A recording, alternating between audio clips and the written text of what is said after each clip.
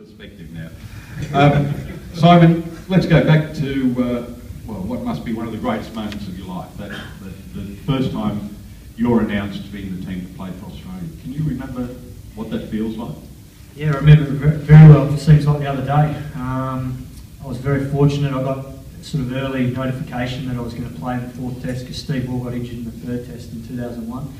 He did his calf, and I'd been playing well on the tour as one of two extra batsmen. Justin Langer and myself were the two extra batsmen, and thankfully I'd made a few more runs than Alfie over that tour, so they gave me the nod early. It was a chance for my mum and dad to get over, my sister, also a couple of good schoolmates that I went to school with in Perth, so it was fantastic to have that support because when I finally obviously got that opportunity, all the memories flood back of your days as a, playing under 10s, under 12s, and having that support from being driven around by mum and all that sort of stuff. So to have them there was a very special occasion.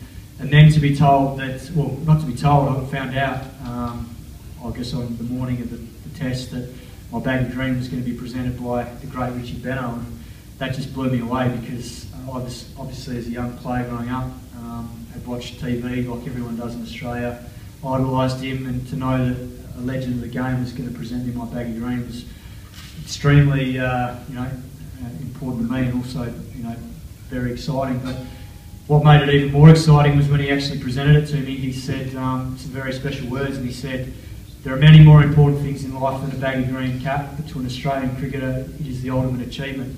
Every time you wear it with pride and enjoy yourself." And I guess last week when he passed away, it was very sad to see that happen because it brought back some special memories, because I think on some of the footage they were showing some of Richie's great moments, and I think when the boys celebrated the end of his career in 2005 and we were clapping him on the field, and then it showed him presenting me my Baggy Green. And I think Mitchell Stark's the only other one that's been presented, so the two of us in a very special